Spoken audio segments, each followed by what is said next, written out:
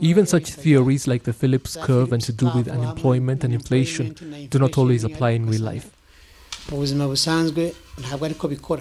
Economic experts like Professor Herman Musahara are saying that the COVID-19 coronavirus global pandemic is such a game changer, new economic strategies and even theories are bound to arise.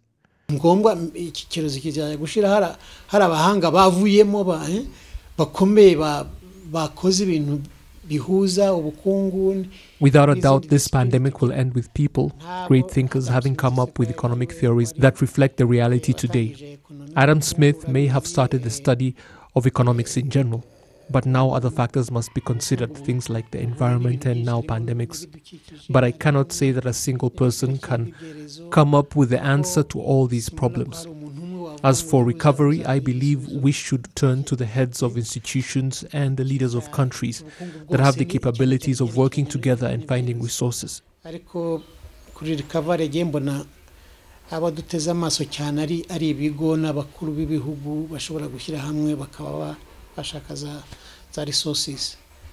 The professor also commended what Rwanda's central bank has been doing in light of the impact COVID-19 has been having on the country's economy.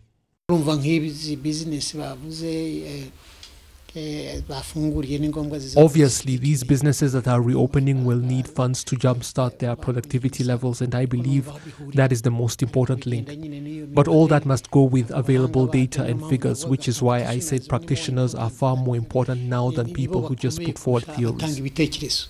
The academician also stressed the importance of Rwanda raising her production levels. Production is therefore important. There is one particular sector everyone is looking at, however. Agriculture is key because even at a time like this, you need food to be available. And if you have a big part of the population engaged in agriculture, then you want that sector to continue at all times. Then because of the linkages agri has with other sectors, you then find the export sector still on raw materials which are being exported, agricultural nature.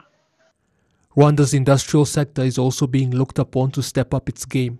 At a time like this, when many countries have blocked exports, if you look at masks, the things we need to fight COVID-19, many countries are no longer exporting them. So supporting manufacturing in critical aspects at the moment, anything that supports the government to fight COVID-19 becomes very important. So manufacturing automatically is the other sector that is key in terms of helping the economy rebound or up to its normal. With the partial lift of the lockdown starting Monday and economic activities expected to go back into full swing, though some restrictions will still stand, maximum effort will have to be made in different sectors to begin the recovery process.